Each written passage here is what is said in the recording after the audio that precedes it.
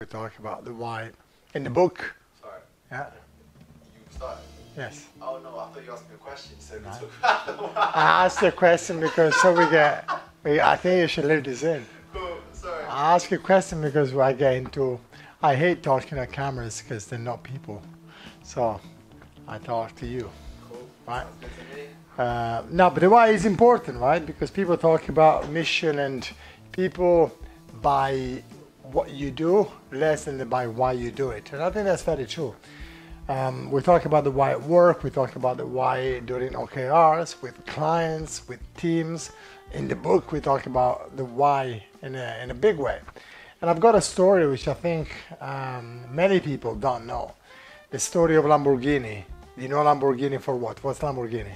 Oh, cars. Lamborghini is tractors. It's tractors. So Lamborghini was an industrial man in the northern region of Italy, Emilia-Romagna, who was building tractors. And the business was doing well, and as a treat, he bought himself not one but two Ferraris at the time. And they used to meet up as friends several times a week, actually 2 or 3 times a week.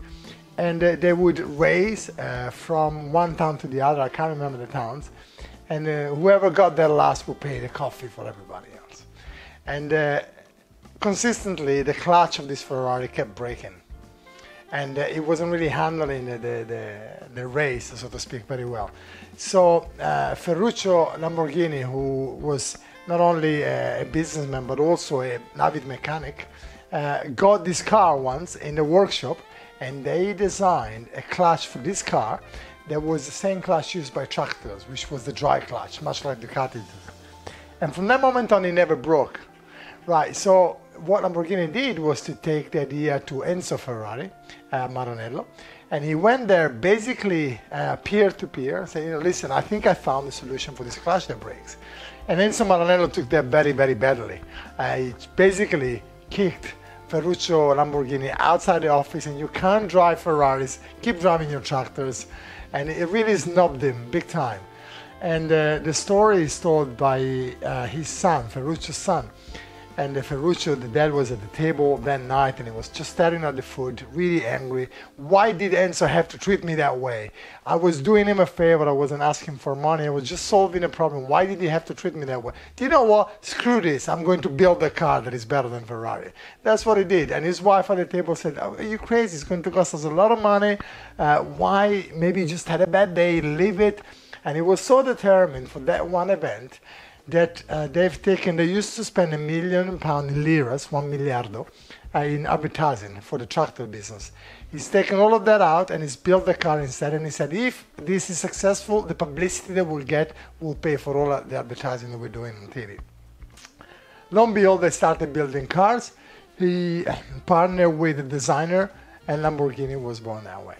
And my point with this is that the why is so, so important. This industrial tractor maker had no intention of building cars. He only wanted to drive them.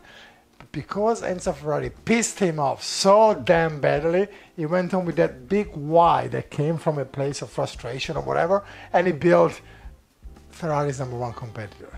So you figure it, right? So important to have a real reason to do what we do. Now, we don't really have to build new clutches or new cars to have a drive that drives us, to have a why that drives us, but we have to have a why. We need to do things for reasons that are beyond money, beyond materialistic success, and beyond just because we have to do it. We need to build businesses and missions because we have a why that means something deeper to us. So my invite to everybody watching this, is to have a strong reason, a good big why to do what you're doing. Because if you believe in it, your customers are likely to believe in it too.